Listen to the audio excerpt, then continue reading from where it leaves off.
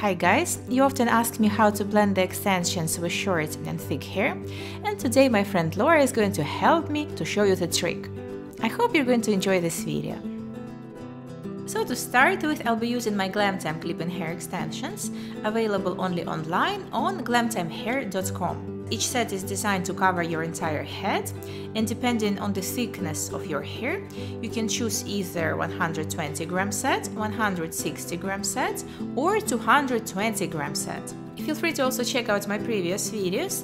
The first one where I show you how I attach the extensions in case of my thin, medium length hair, and another tutorial on how to create a high ponytail using clip-in extensions. The technique is quite different.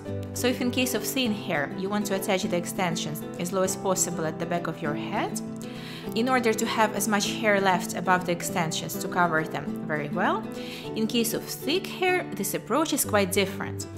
Ideally, you need a haircut which doesn't have any blunt cut lines, so a classic bob haircut is very challenging to blend in with the extensions.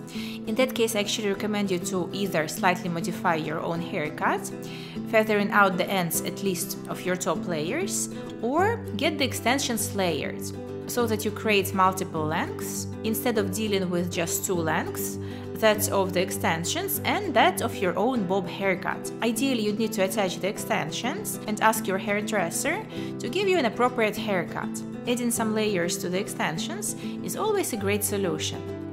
So what I'm going to do here is I'm going to gather the hair that lies behind Laura's ears and secure it in place. And you can do it in multiple different ways, for example using a couple of twists or braids.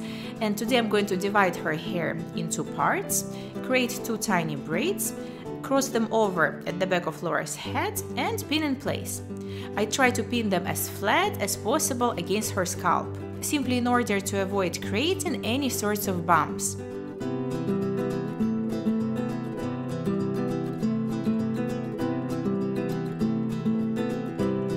Then I'm going to attach my first 3 clip wefts right below the parting that I made. So what I do here, I basically keep the ends of Laura's hair completely hidden so that they don't stand out against the extensions.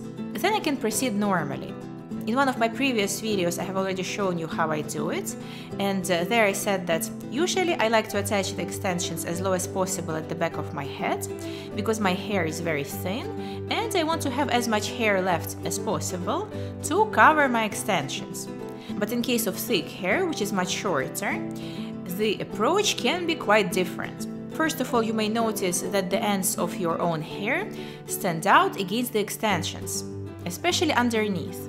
And the trick that I'd like to show you today is going to tackle this problem. One thing that you need to keep in mind is that in case of thick hair, you want to leave wider gaps between your wefts.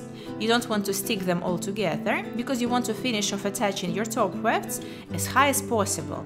And the purpose of doing this is to be able to blend the ends of your own hair, which is thick and short, into the extensions, without creating an effect of a helmet over the extensions. So the less of your natural hair you have lying over the extensions, the more natural the extensions will look. Here I actually skipped one last step.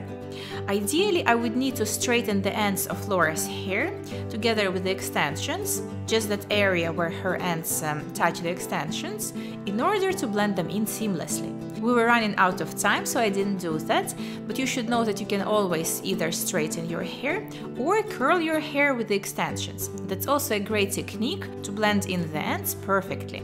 Also, to add a lot of volume to your hair. Here we used a brand new set, which comes straightened and deep conditioned.